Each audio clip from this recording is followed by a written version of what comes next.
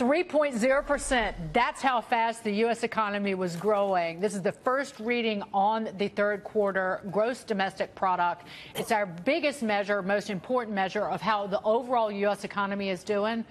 The expectation was for 2.5%, thereabouts, but to get 3% and see that nice 3 number in the front of GDP growth, it is kind of exciting. If you want the U.S. to do well, joining us now is one of our favorite guests of all time, Macro Mavens President Stephanie Pomboy. Stephanie, just your initial take on this 3% reading. How is it that we're growing at a 3% clip? Wow. Well, I'm surprised. I want to see the details in terms of the inventory contribution versus the consumer spending, because obviously what we care about is seeing strong spending rather than just some inventory build. And I know that at least the Atlanta Fed in their forecast had built in almost a full percentage point contribution from inventories, largely due from the hurricanes that we saw. So that will be interesting to look at. But as you know, my concern has been that there's been a broad deceleration in growth. Not that the wheels are coming off, but that we've been generally churning downward to sideways a little bit since 2015. I've seen slowing tax receipts. Actually, Treasury tax receipts are now down year on year, which is a recession reading. Wow. So there's some things that just don't square with the strength of the headline numbers, and I'm very interested to find out, what the details here are. The other thing we're seeing that's a little disturbing and kind of conflicts with the strong headline spending and GDP numbers are the rise in delinquencies. So there are a couple things out there that have me concerned. And this is why I'm so anxious to see the tax cuts come through, because we need to pass this baton from monetary to fiscal policy and get some more zhuzh into the economy. Do you think that this 3%, though, gives Congress more, that they think the economy's doing okay, there's no urgency? That's my worry. That's the danger, exactly. I mean, since I'm looking at things like tax receipts and delinquencies and, slowing consumer discretionary spending, I'm worried. I'm sitting here biting my nails. Like, they've got to get this done fast. Well, I'm glad you brought up tax receipts, because I'm extremely worried, because the Fed keeps saying we haven't had inflation, but they're looking at the wrong indicators. Look at asset inflation. It's been unbelievable. Look at healthcare. The price of healthcare has gone up exponentially. The price of getting a college education has gone up significantly. So when they're talking about the PCE and they're talking about CPI, those are all just like, areas for them to deflect. Asset inflation, they've even been worried about. Now, do you see headwinds coming about? Because now we're at session highs for the dollar. 10-year yields are going up. I mean, do you see that this could be the only 2-quarter GDP print that we get that's good, given the headwinds? Well, this is what I worry about. I'm glad you talk about the rising cost of health care and tuition.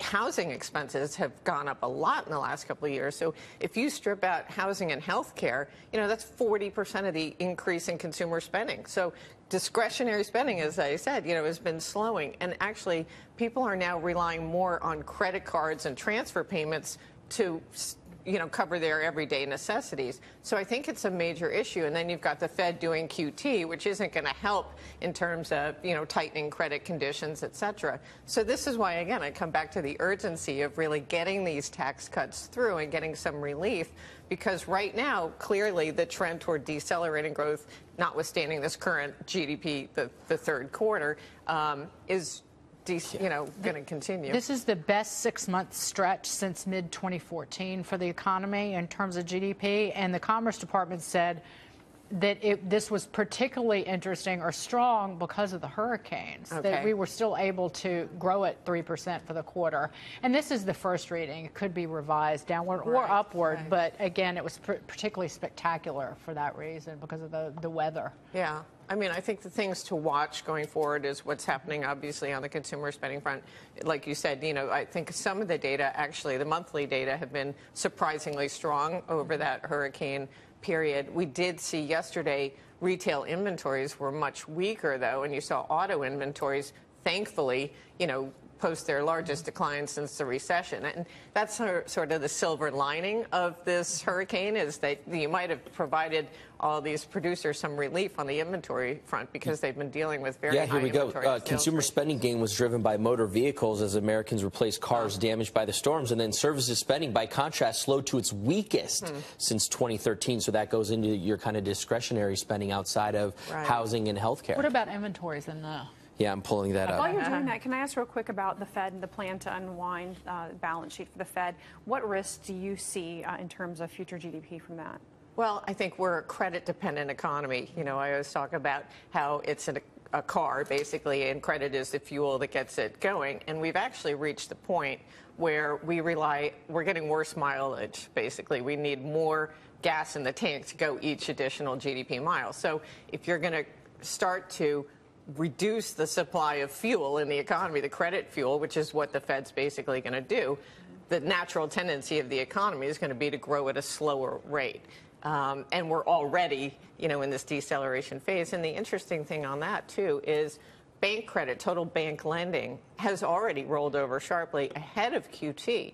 So we haven't begun to see the real Fed tightening, and yet credit conditions are already starting to slow down. So these, again, you know, just underscore why I'm really focused on the tax cuts, because, you know, we got to pass the baton from monetary to fiscal policy.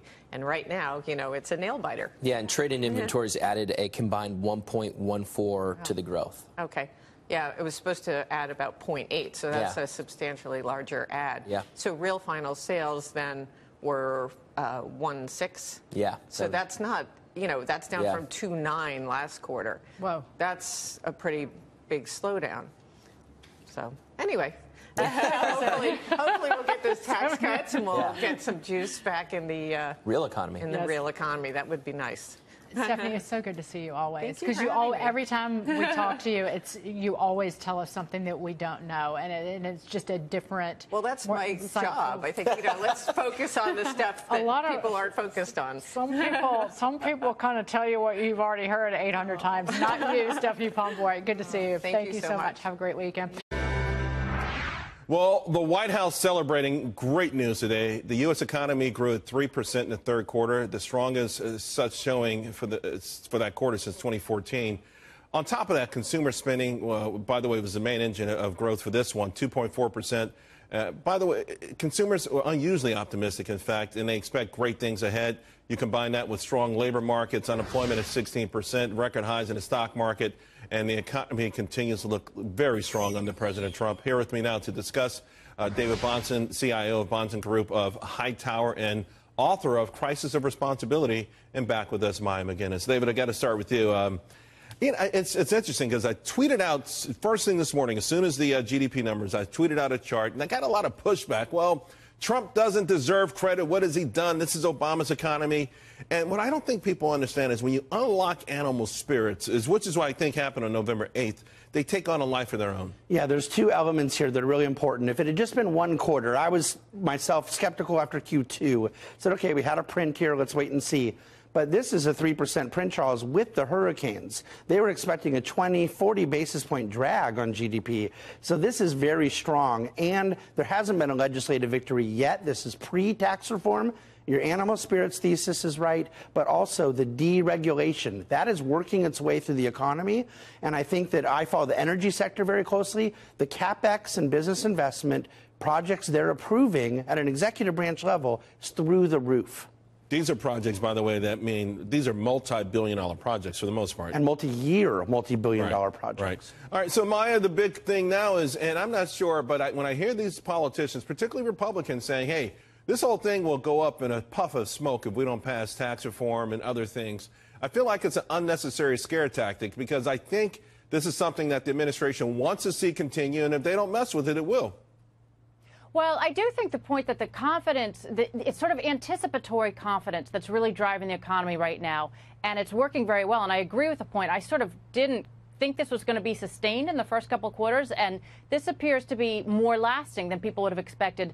And so I actually do think now we're going to have to start to deliver, and we're going to have to see some real policies that will actually back up this confidence about being able to grow the economy in a sustained way. That's why I think getting tax reform done is going to be immensely important. and I'd reemphasize that getting it done in the right way where it doesn't balloon the national debt is going to be critical for the long-term sustainability of the growth numbers. Because you can grow the economy for 2 or 3 quarters, but what you really want to do is be able to grow it for year after year after year. And so that means we need policies that are focused on the long term, not just short-term boosts. And that's where looking at the details of these policies that they do need to pass will be important. I think the pressure is on that tax reform succeed. Does it have to succeed by Thanksgiving? No, I think those deadlines are absolutely artificial. I agree with you on that. I'm not sure why they do that. The political pressure just means there's the potential for failure. Let's get tax reform done, but let's get it done right. And obviously adding months onto that, if that's working out the details and improving the tax bill in a way that will grow the economy more, well worth it. David, you know, we talk about these surveys all the time. To me, the best survey that I saw this week was in the form of Caterpillar's earnings. North America, to your point, through the roof. These aren't frivolous things. This is the kind of investment. Durable goods, business investment, bottomed in May, has come on like gangbusters since then. So there's clearly some wind in these sails. And it's in the small business side and with corporate America. You're seeing it in the earnings. You mentioned Caterpillar. The whole industrial sector this earnings season's had very positive results. I agree with Maya. You want sustainable results. And that's where a GDP print on a particular quarter is good. But what becomes great is when you have an environment that unlocks animal spirits, that leads to sustained capex. For all the stock market move under the Obama administration, we didn't have a lot of capital expenditure investment. That's what will lead to a sustainable market. Both you and Maya agree that there was some skepticism on both of your parts, and you had a 3.1 and now a 3% print. Does that also underscore the fact that maybe we don't have to live in a sub 3% period? Because people were starting to wonder. We only had a couple 3% years under President Bush, so American capitalism had let people down for a very long period of time. Well, the belief that we are in a permanently stagflationary or this kind of secular stagnation, to use Larry Summers' term, always comes from left-wing people, Charles. They believe that the capitalism is limited in what it can do. I disagree with the thesis, but it is true that if we were going to have tax reform that blew out the deficit, which we don't have to have, that would not be as permanently sustainable. We need all of the above. Maya, I've only got a couple of seconds here, but I do want to know, should people now be hopeful? Is 4% achievable? Is 5% achievable? Because it really sounded like a pipe dream, even on the campaign trail. Yeah, I am very optimistic about capitalism, but what I'm also realistic about is aging. We are all getting older as a country, and the challenge we face in terms of economic growth is that the labor market, many of those people are moving into retirement, and that's a number that we can't change. And we also have that, and that is reflected too with the skills gap situation, which we continue to hear is a major problem. The skills gap, and the entitlement program. So there's a lot we still have to work on. But gotta let it go there. Thank you both very, very much.